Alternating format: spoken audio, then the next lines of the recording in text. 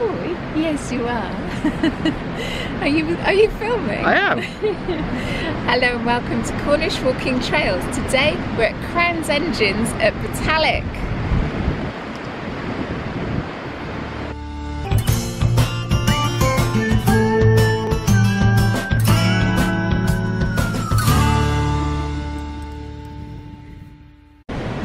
So today we start our walk here at Botallack. We're going to go down the coast. We're heading towards Land's End, we're not going that far. We're going to Kenidjack Valley where there's another mining works that we can explore. Our walk today comes from 9 walks around St Just and St Ives. It's walk number 4, Botallack to Kenidjack. Botallack is on the north coast of Cornwall near St Just. We've parked here. This is the National Trust's car park at Botallack. Nice big car park. So Cornwall is not open yet. We're still in lockdown with cafes, and the National Trust cafe there in the Count House is still shut. So believe it or not, this is May in Cornwall. It's cold, it's windy. I don't even know if you can hear me. This wind, it's like November. Botallack's fantastic, and we've been here many times. Usually poldark chasing. Yeah. We've never actually walked from Botallack down to Cape Cornwall, have we? It's one of those bits of the coastline we haven't done the whole bit. Filling in a gap.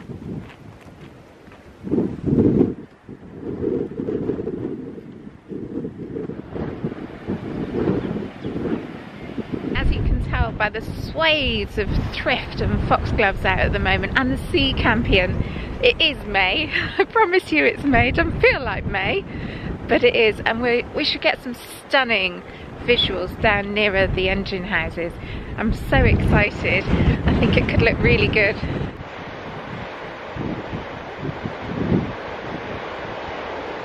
Feels really good to be out and about. And somewhere a bit different, much as we've enjoyed walking around home. It's lovely to be out.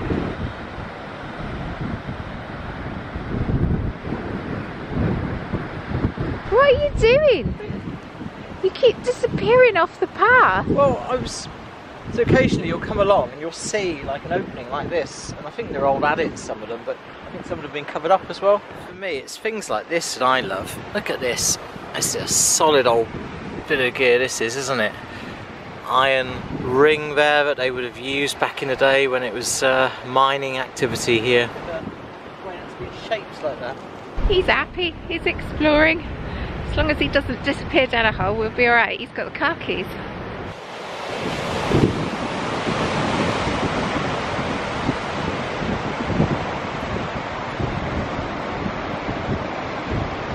Botallack is quite unique in that it has a diagonal shaft. Most of the shafts in Cornwall are vertical. This one is diagonal, and they built a railway down the same slope, that diagonal slope. It's amazing. It's actually got a load of information here about the mine itself, and the old pictures, look, with all the scaffolding on the cliff face.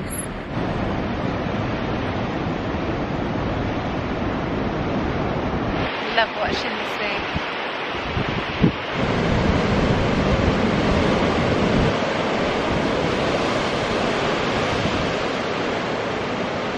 National Trust has now roped off that area. It does get so narrow, I'm not surprised. That's a tiny narrow path. It does get a bit, I don't really like it. I have been down there, and you can get up to that flat platform and you see both engine houses side by side. It makes a fantastic photo.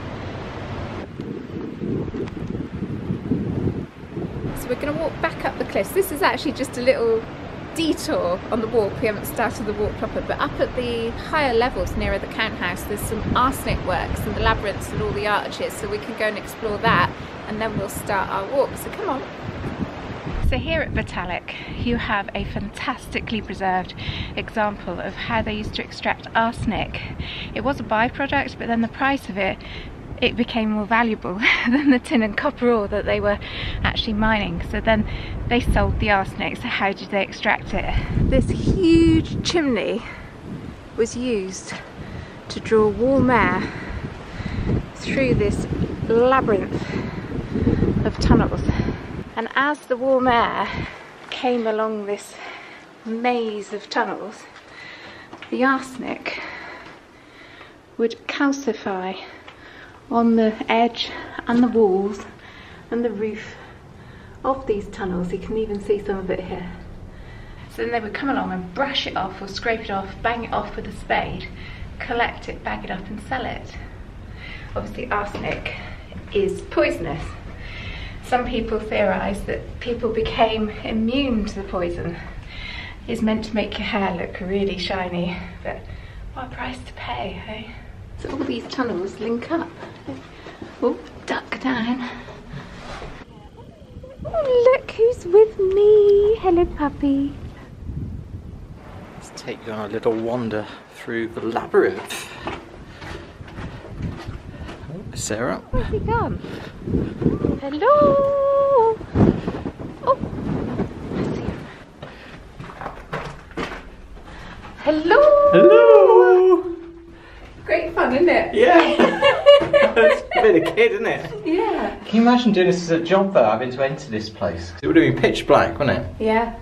Because you'd have to have it sealed for that draw effect. So this is for work? arsenic, is that correct? Yeah, you And can still see it, some of it on the walls there. Isn't that highly poisonous? They used it as a pesticide, I think, didn't they? Yes, out in America That's on the what cotton beetle. It killed cotton beetle. And it was a byproduct of the mines, so it actually kept the mines going at a time when the tin and the copper really wasn't that valuable.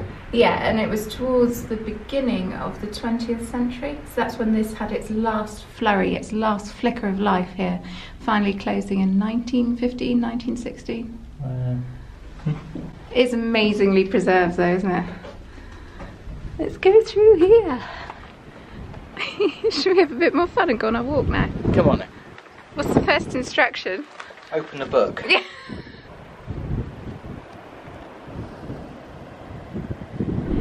So the first walk instruction tells us to turn left onto the coastal path and head towards West Wheel Owls, not owls like it's spelled, but owls. Owls. AKA Wheel Leisure, used in Botallack. Botallack country. We're going to find Ross. Oh yeah, go on then.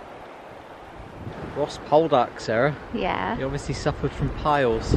Ah, need a cream for that. Are we going to go and explore that?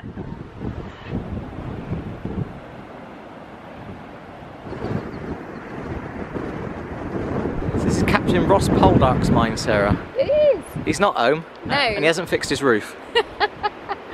This is West Wheel Owls and it's used to represent wheel leisure in the 2015 onward Botallack series, but there is something in here about the real West Wheel Owls, and it says if you take a few steps off the path to the left and behind the engine house you'll find a memorial to those killed in the Wheel Owls disaster. On the 11th of January 1893, miners were blasting a new level towards another one where they thought there'd be a rich lode, and basically the sea rushed in and it killed 19 men and a boy on his first day underground. How sad. Do you know what actually strikes me from that? I've heard that before. Yeah. And where they talk about a boy, and it makes you realise how young some of the people were that worked on the mines. Well, they were, weren't they? They had to work to help mum and dad pay for the bill. Yeah, I was always under the impression that the children sort of worked on the surface, but obviously they didn't, did they? No, it'd be interesting to know what sort of age they were. I bet my mum knows. We'll have to ask her. Well, when she was down the mine? No.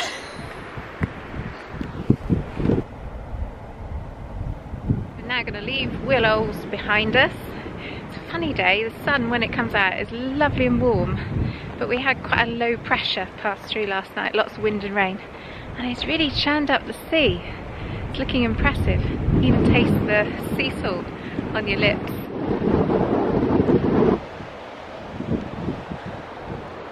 You notice how the cliffside is carpeted in flowers. Beautiful, isn't it? Do you know, we're obviously lucky we live in Cornwall, but if I was to visit Cornwall, May is the month I would come in. I was coming to walk, late May, brilliant. It is, it's astonishing.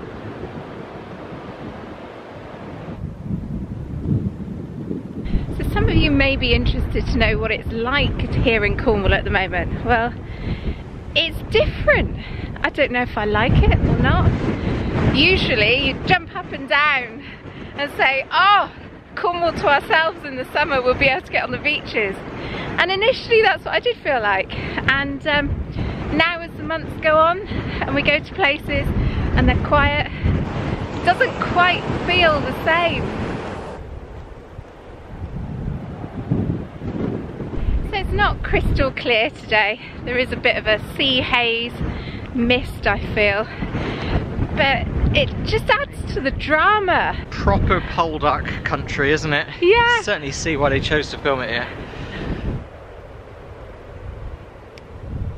As you arrive upon the crest of Kenidjack Headland, you'll see a ruined building and to its right a large stone-walled trench, both associated with a rifle range and in use by the 1870s. Soldiers in the trench would raise targets, flags would be flown to warn walkers and passing fishing boats, and firing would begin. Search around in the turf and you may find fragments of copper-jacketed lead bullets left by the Home Guard riflemen in the 1940s. No copper-jacketed lead bullets, lots of bunny bumbles though. This is the rifle trench then? So they would have hidden in here, yeah, popped their heads out, and then they would have been firing at targets? I don't know, would the targets have come up here and they'd have been over in the heathland? No, I don't know. No, I don't know either. How does that work? But if the bullet jackets are here, they must have been firing here. At what though? Well, perhaps they put a target on the backside of a cow in one of the fields over there, and then tried to shoot for their lunch.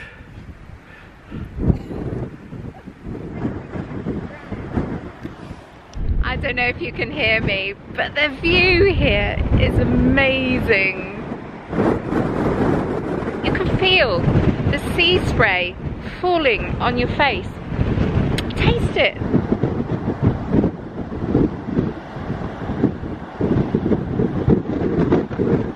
Feels like you're actually stood in the sea. It's a big waves today as well. Massive. Sound as well. Oh, it feels good to be alive, doesn't it? I've seen them rolling along there towards Crown's Engines.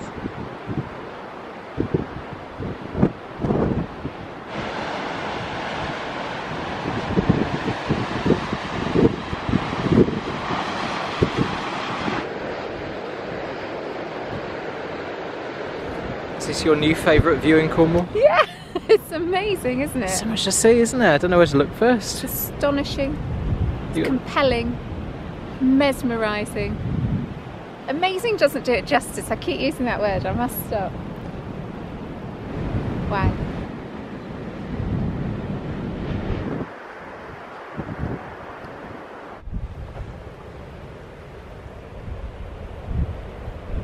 So something else that's changed in Cornwall, with fewer visitors and fewer heavy feet. I've just seen an adder and yeah, I screamed. Didn't like that. Why didn't you film it? Because I was too busy screaming. Don't like snakes. That adder, nearly had her. Oh, nearly had a dog.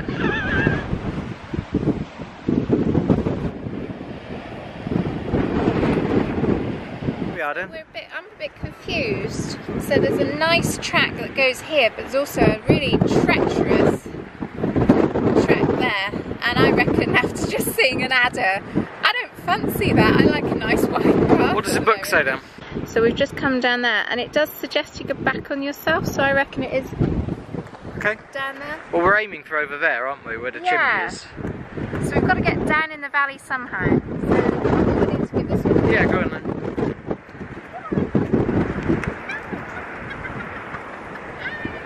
You found it? Yeah. Go ye ahead. Oh, that's nicely done, isn't it? It is, very nicely done.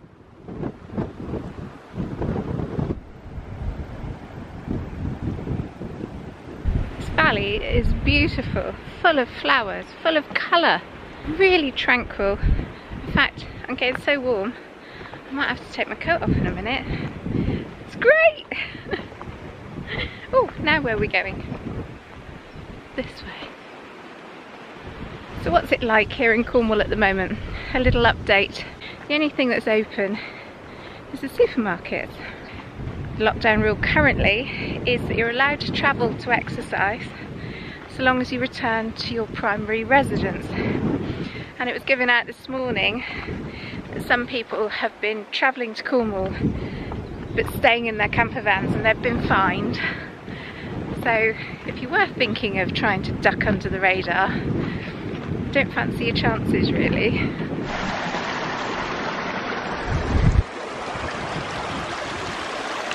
Is that our dog? How did you get down there? More to the point, how are you getting out of there? Come on then. Oh no. I think he is stuck. Are you going to rescue him? No, I was hoping you would. Oh, he is stuck. Oh, No, he's not stuck. Oh, he's unstuck. He's stuck himself. I thought you were stuck for a minute, boy. Well done. Why is this bridge all wet with paw prints? What's that all about? Are we going to go for an explore? Yes. Where's the dog? Oh, you've got him.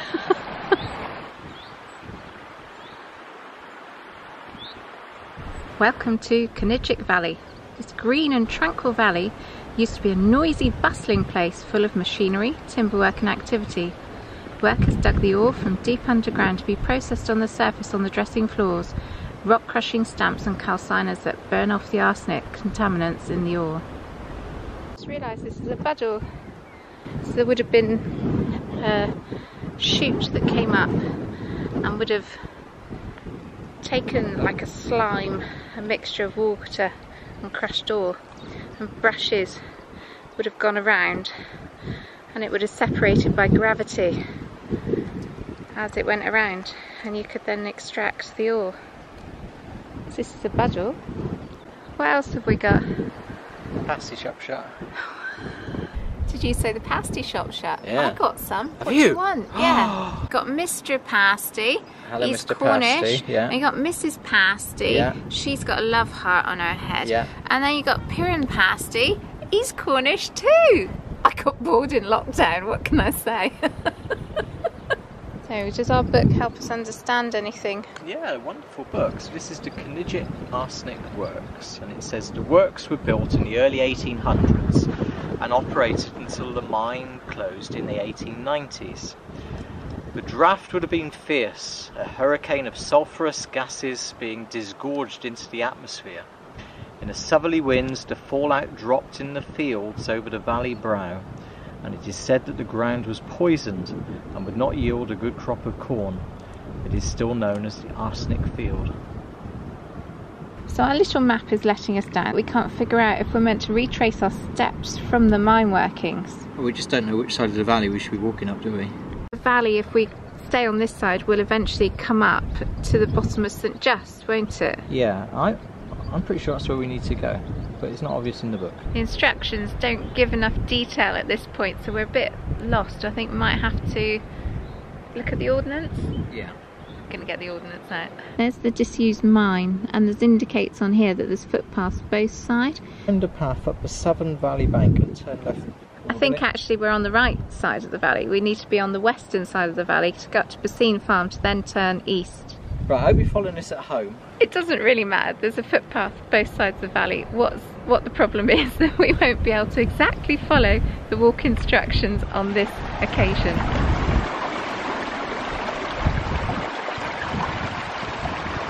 Well, I brought my compass on my phone. We had it completely wrong. Although that is the sea and we think of that as the north coast, that's actually west. Alright. So the southern bank is that one. South is over there, the other side of the stream. So south is definitely that way, man. Yeah.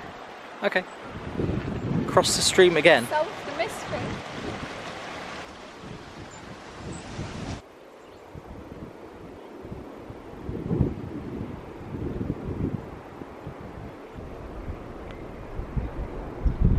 This side of the valley gives you a brilliant view down onto everything. You can see the little stream tumbling down over the rocks, creating little waterfalls. And of course you can see for miles around you too. Look at that.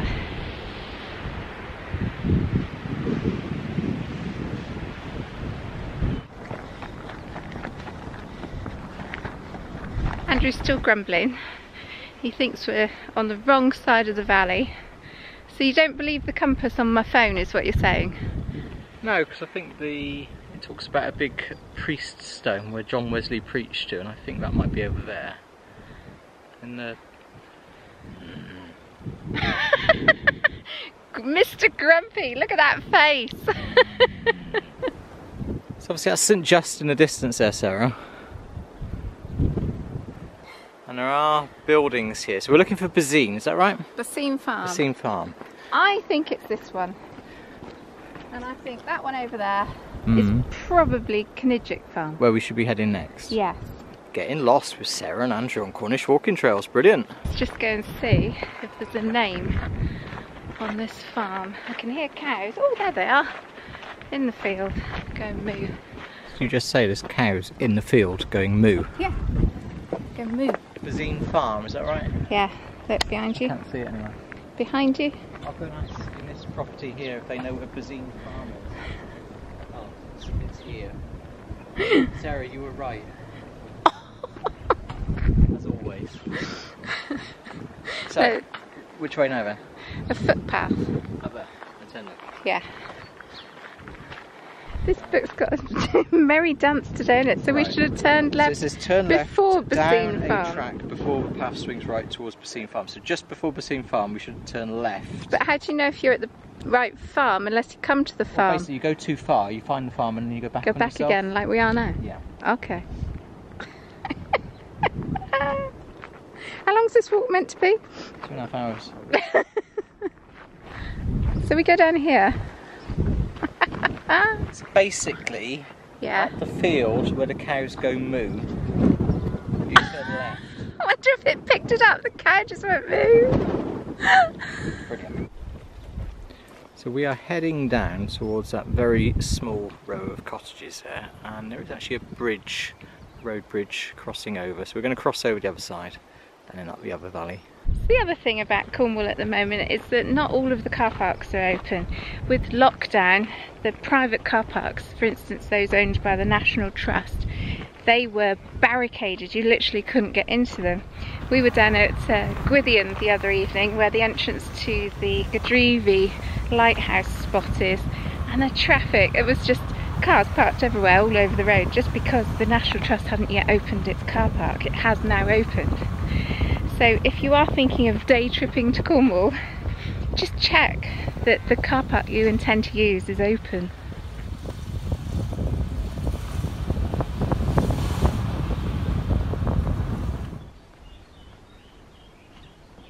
Turn right and immediately left at the Northern Valley Bank.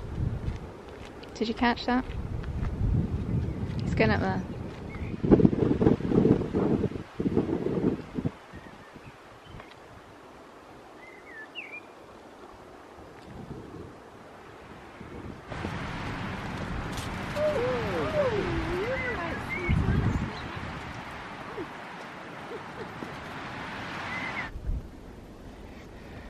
Slightly overgrown, but still passable.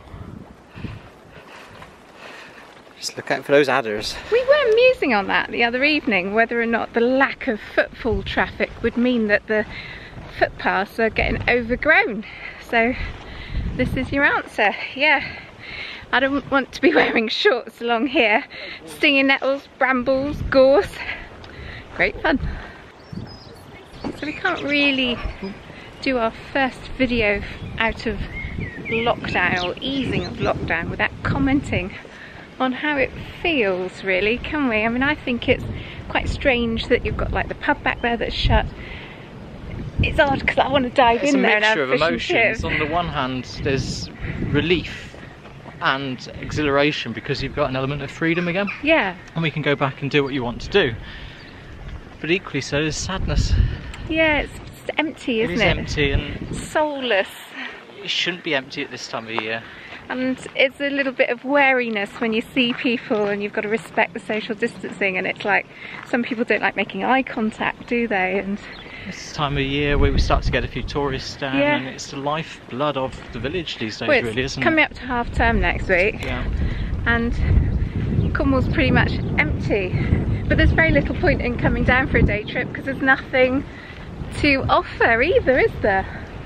No, the facilities right now, as we speak, are not open. No. I'm sure over time things will get back to normal, but fingers crossed. it's just not quite the same at the moment. No. Every time I come down here I admire this house. It looks so old with the, what do you call that, scroll work above the launderboard there and the guttering, and it's just gradually falling into disrepair, but this makes my heart sing. In accordance with the listed building application and in association with local authority, essential works required to both secure and weatherproof the property will commence with the removal of windows and temporary boarding. So it looks like it's owned by the Tregothnan estate, and perhaps they will bring it back into life. Such a shame if we were to lose this building. And it was used to portray Ross Poldark's house in the 1970s adaptation, so how could we lose it? Oh, hello. Back to Botallack, where we parked the car. Just over there. Our walk today comes from 9 walks around St Just and St Ives. It's walk number 4, Botallack to Kenidjack. Quick look at our map. So we start here at the Count House at Botallack and simply follow the coastal path until we get to Kenidjack Head. Then we come back through the mine workings up to Kenidjack Farm, back across fields. Our first chance to get out and film a walk since the easing in the lockdown restrictions. We're now allowed to travel any distance to exercise, and we chose to come to Botallack, and we walked from here. We took the coastal path towards Land's End to Kenidjack Valley. Fantastic walk, stunning views across to Cape Cornwall. We also had an explorer of Crown's engine whilst we were here as well. Yeah, really dramatic today because we've had a low pressure go through it. Oh, brilliant. So we did get a bit unstuck around the Kenidjack Valley getting back to here. So what do you think about that? Well, luckily you've got a compass on your phone, and we've got the ordnance survey as well, so it's definitely turn left when you come out of the mine workings there. Yeah. We got back in the end. Yes. Yeah, the instructions work. The map's a bit small though, isn't it? Map's a little bit small. Yeah. So what would you score it? There's loads of history in that book for me. I like the book, so it's a 9 out of 10 for me. Oh, I think because the map's a bit small and we got lost, it's got to be pegged back at least 2 marks, so an 8 out of 10 for me. 8.5 out of 10. Brilliant. To help us grow our channel, please subscribe and consider supporting us on Patreon.